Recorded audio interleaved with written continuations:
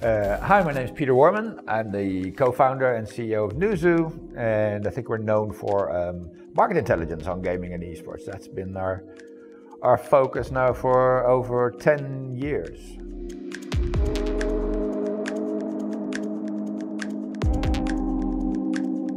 So what are the typical questions that we get from newcomers to this business?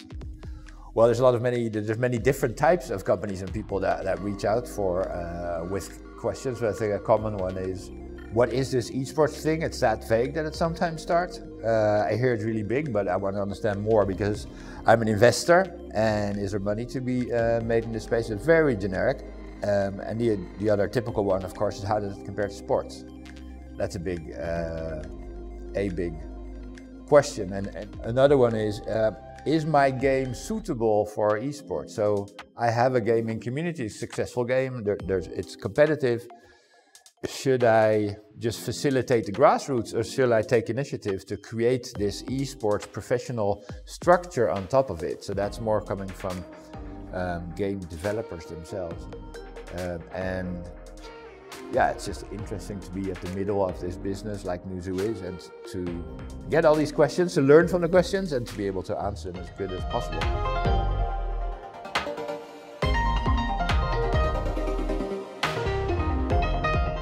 Gaming and its companies are extremely advanced in using analytics to optimize the experience that consumers have.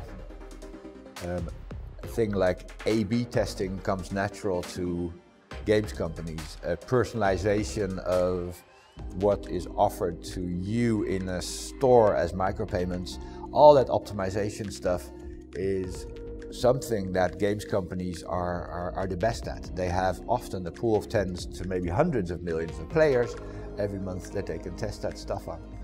And to take in so much information and to connect that with personas in your game that you treat differently in their experience is, because of the interactive nature of games, something that other media do not have. But they can learn from that as other media also become more interactive and add interactive layers to the viewing experience or to the listening experience. Just managing the direct consumer relationship and optimizing and personalizing your service using the analytics approach that games companies have could bring them to a new level of business or success, I think. And there's also a different way of looking at it.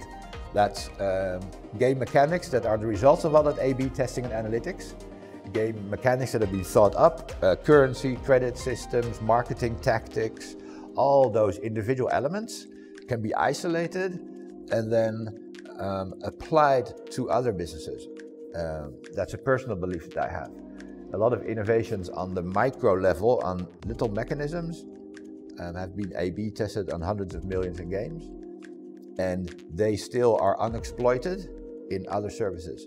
So that is something that I would look at, or some of our clients look at who are in other media industries.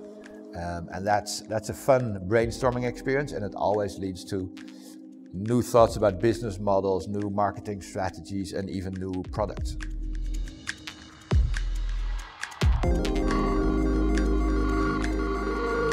The history of Newzoo is one of the success factors has been the fact that we're in Europe, because we always saw the East and the West as equally important, or let's say North America and China, Southeast Asia, and Japan, Korea, as equally important in the world. At that moment, 10 years ago, the business models and how games were made and published and talked about were different.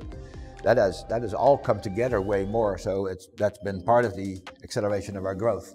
Why now with 70, 75 people, I believe, today. We have a number of people in China is for two reasons. One is to assist the Chinese local companies to understand more of the overseas market. So we sell market intelligence and our services to Chinese companies. They also, because of the new regulations, are more and more looking for overseas business and acquisitions. And the other reason is what you are talking about, and that is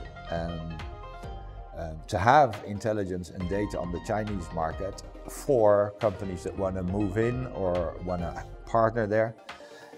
And that is pretty hard to get data there. You can do your local research and surveying and stuff, but that just gives you limited picture.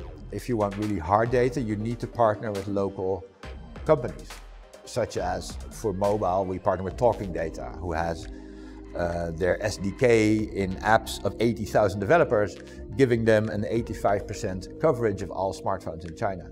So we can then aggregate data from that to see what's happening in the mobile ecosystem. And we now have 2 or 3, I believe, partnerships that are very similar on the streaming space that are being finalized, which we haven't announced yet.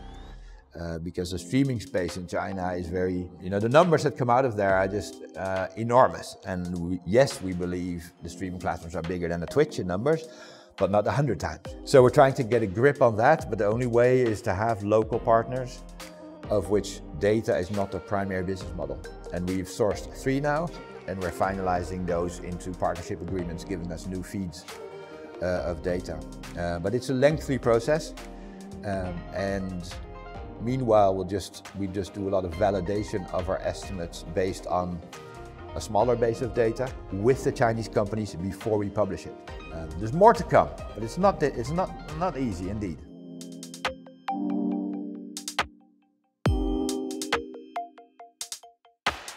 If your money comes from advertising and sponsorships or selling media rights, you will need to have something in place that is respected by the traditional industries. Often these are the Procter & Gamble's and Unilevers of the world.